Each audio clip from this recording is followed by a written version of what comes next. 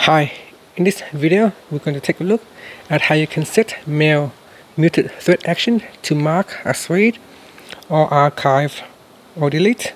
So let's first go back to your home screen by swiping up at the bottom of the screen. Then we're going to tap on settings. In settings, tap on mail and then go down, and we're going to tap on muted thread action.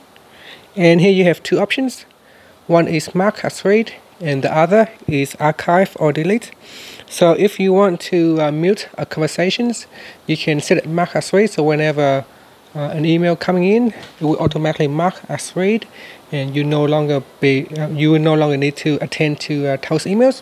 However, if you are no longer interested in that conversation at all, you can simply just archive or delete it.